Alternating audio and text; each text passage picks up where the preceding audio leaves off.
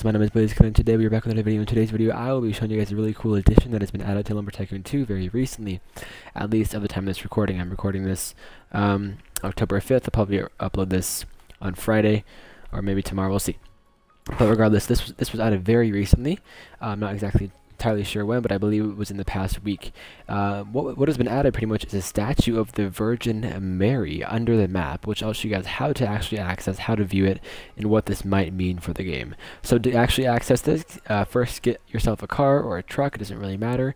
Drop your axes beforehand because you might lose them in the process of this, and get a blueprint if you don't already have one, which is going to be used to flip your car under the map if you don't know already how to do this trick. I made a video on this in the past, describing how to fix your car once it's been flipped over using this blueprint trick. You can also utilize this blueprint trick though to glitch under the map or glitch into certain areas which you wouldn't normally be able to glitch into.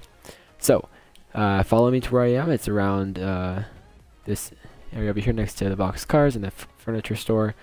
It doesn't have to be exactly where I am because once you're there you can drive around under there or walk around, whatever you so choose. But yeah, get around this general area, and then get out, get your blueprint ready. It can be any blueprint, anything that you can rotate, because in the process of rotating, you have the opportunity to glitch under the map. Ooh, like I just did there, but it did not work. There we go.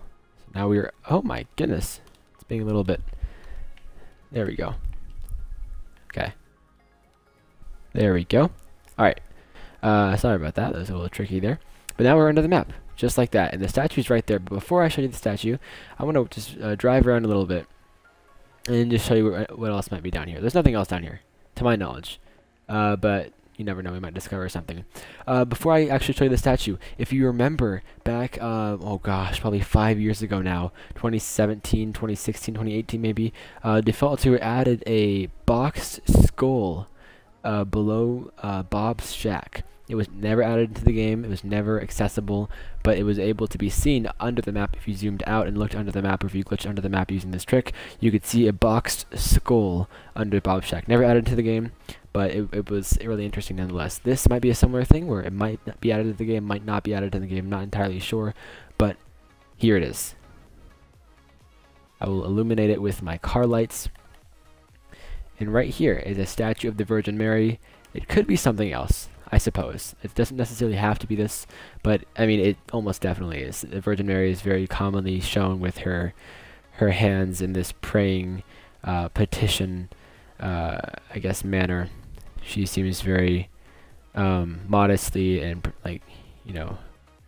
piously dressed, if you will, religiously dressed. So it almost definitely is the Virgin Mary made out of some marble or some stone, sculpted in a certain way.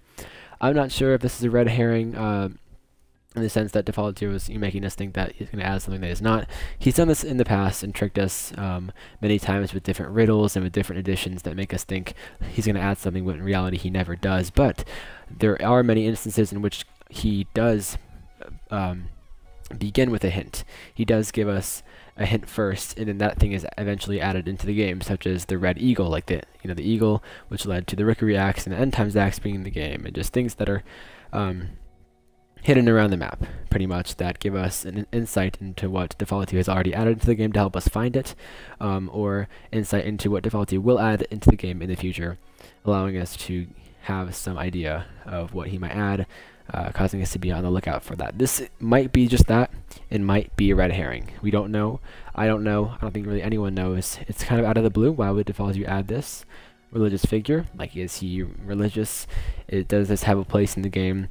If this is going to be added into the game, like, what purpose would it serve?